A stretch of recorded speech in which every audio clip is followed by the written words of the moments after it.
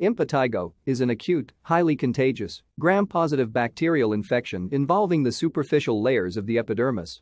It occurs most commonly in children. However, a person at any age can get impetigo. Impetigo is caused primarily by two species of bacteria: Staphylococcus aureus, a gram-positive coccus arranged in clusters, and Streptococcus pyogenes, a gram-positive coccus arranged in chains. Impetigo may occur in two forms. One is Bullous impetigo, and the other form is Non-Bullis Impetigo, which is the more common type, accounting for about 70% of cases. Impetigo commonly occurs in warm, humid areas.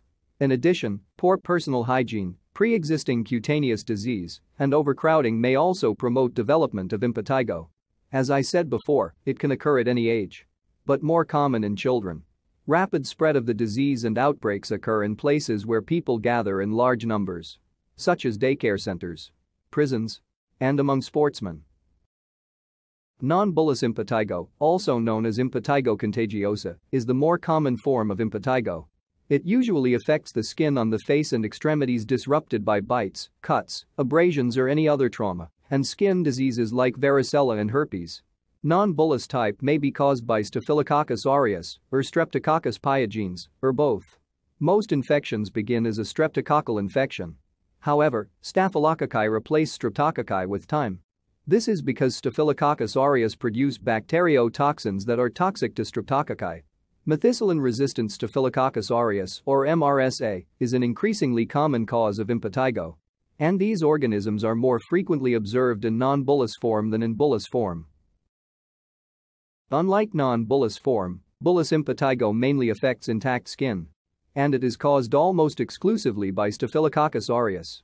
It is a toxin-mediated infection where the epidermal layer of skin sloughs off, resulting in larger areas of skin loss. There is another form of impetigo, which is more severe and less common, called ecthyma. It is a much deeper ulcerated infection, often occurring with lymphadenitis. Now let's discuss about the pathophysiology of impetigo. Intact skin is usually resistant to colonization or infection by pathogenic bacteria like Staphylococcus and Streptococcus. However, disruption of its integrity may facilitate bacterial colonization or infection. Common mechanisms of skin disruption include scratching, insect bites, skin diseases like varicella and herpes, thermal burns, any kind of trauma, scabies, and pediculosis.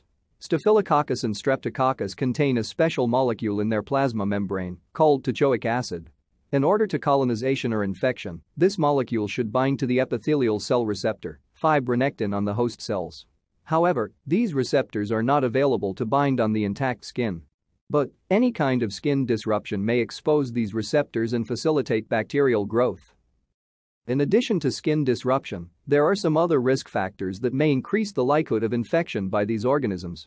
These include recent antibiotic treatment, because it may alter the normal skin flora, immunosuppression with corticosteroids, systemic diseases like diabetes mellitus, and HIV infection, dialysis, and intravenous drug abuse. Once these organisms bind to the host cells, they secrete enzymes such as proteases, lipases, coagulases, and hyaluronadases that damage host tissues. Once the infection is established, new lesions start to appear on the intact skin as well, marking the spread of the infection. Pathogenesis of Bullous impetigo is somewhat different from above mechanism. It is mainly due to the exfoliative toxins of Staphylococcus aureus. These toxins cause loss of cell adhesions in the superficial dermis, which resulting in blistering of the skin, followed by sloughing off of the epidermis from stratum granulosum layer, as indicated in this picture. The main target protein of exfoliative toxins is desmoglein, which maintains cell-to-cell adhesions. Exfoliative toxins also act as superantigens, which stimulate the immune system to a higher degree and, more importantly, activate T lymphocytes, causing toxic shock syndrome. In contrast to non-Bullous impetigo, the lesions of Bullous impetigo usually appear on the intact skin. Now let's discuss about the signs and symptoms of impetigo. Patients with non-Bullous impetigo may present with multiple lesions on their face, especially in the perioral and perinasal regions, and extremities. Palms and soles are spared. Although any other area of the body could be affected, these are the commonest areas. Non-Bullis Impetigo begins as a single erythematous macule that develops into a vesicle or a pustule less than 2 cm in size. These vesicles then rupture and discharge out serous contents onto the skin surface. When the serous content dry, they become honey color crusts over the erosions, as indicated in this picture. If you elevate these crusts with your finger, you can see a moist erythematous base under the crust. When the lesions heal either spontaneously or with antibiotic treatment, these crusts slough off and heal without scarring because only the epidermis is affected. The lesions in non-Bullis impetigo are usually painless.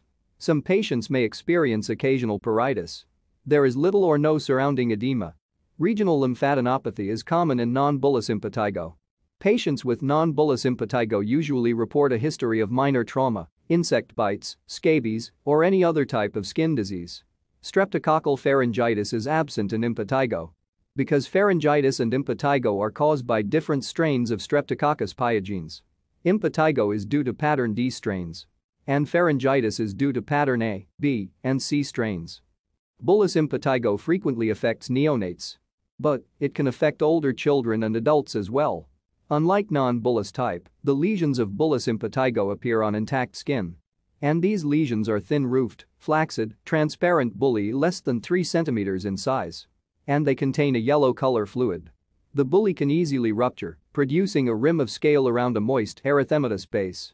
The lesions of Bullous impetigo usually develop on the skin of intertrigenous areas such as neck, axillary and crural folds, and diaper area. There is no surrounding edema in Bullous impetigo. And regional lymphadenopathy is absent. Sometimes, Bullous impetigo may involve the buccal mucosal membrane as well. And Bullous impetigo is considered less contagious than the non-Bullous type. However, extensive lesions may be associated with systemic symptoms such as fever, malaise, generalized weakness, and diarrhea. And rarely, some patients may present with pneumonia, osteomyelitis, and septic arthritis. Now let's see some common complications of impetigo. Some patients may experience pedal edema and hypertension in non-Bullous impetigo. These are the signs of renal dysfunction caused by post-streptococcal glomerulonephritis. In addition, transient proteinuria and hematuria may also present. These signs usually begin about 10 days after the lesions first appear. In addition to glomerulonephritis, some patients will have scarlet fever, staphylococcal scalded skin syndrome, osteomyelitis, cellulitis, septicemia, and septic arthritis. Diagnosis of impetigo is primarily based on the history and clinical appearance of the patient. And sometimes, bacterial culture is recommended to identify possible methicillin-resistant Staphylococcus aureus in outbreaks. And if post-streptococcal glomerulonephritis is present. The specimen isolated for culture in non-Bullous impetigo is the fresh exudate underneath the honey crusts. And in Bullous impetigo, it is the blister fluid. In microscopy, Staphylococcus aureus is seen as arranged in clusters. And Streptococcus pyogenes is seen as arranged in chains. Now let's discuss about the treatment of impetigo. Even without treatment, impetigo usually heals within 2 to 3 weeks of time. However, treatment produces a high cure rate and limits the spread of the disease. And rarely, untreated non-Bullous impetigo may progress into ecthyma. Treatment of impetigo involves local wound care and antibiotic therapy. Antibiotic therapy for impetigo may be with a topical agent alone or a combination of both systemic and topical agents. Removal of the honey-colored crusts and gentle cleansing with an antibacterial soap is essential before applying the topical agent. Topical antibiotic treatment is the treatment of choice for uncomplicated, localized impetigo. It eradicates isolated disease and limits person-to-person spread. Mupirocin ointment, also known as Bactroban, is recommended as the first-line topical antibiotic by many clinicians. And retapamulin, also known as Altabax, is another option. It is relatively a new type of antibiotic and used to treat localized impetigo caused by Streptococcus pyogenes and methicillin-susceptible Staphylococcus aureus in children older than 9 months. It has an excellent spectrum over mupirocin. Fusidic acid is also used to treat impetigo. However, the use of fusidic acid has been declined due to the increasing antimicrobial resistance of Staphylococcus and Streptococcus. Systemic antibiotic treatment is recommended for infections that are widespread, complicated, and associated with systemic manifestations. Antibiotics used to treat impetigo should have gram-positive bacterial coverage. Beta-lactamase-resistant antibiotics such as cephalosporins, augmentin, and doxycycline are used if methicillin-susceptible Staphylococcus aureus is suspected. Cephalexin appears to be the drug of choice for antimicrobial therapy in children. If MRSA is suspected, alternatives include clindamycin, trimethoprim, and doxycycline for patients older than 8 years. Empiric treatment for impetigo depends on the prevalence and sensitivities of MRSA in a particular geographic region. Clinicians should be aware of local resistant patterns. Erythromycin and clindamycin used as alternatives in patients with penicillin hypersensitivity. For patients with bullous impetigo involving larger areas of skin loss, intravenous fluid resuscitation may be needed because of the extensive dehydration. Inpatient care may be required for infants who are at risk of developing sepsis and dehydration. Finally, let's come to the prevention. To prevent spread of the disease, children should be advised to avoid close contact with other children and discourage patients touching the lesions. And patients should be advised to maintain a good personal hygiene.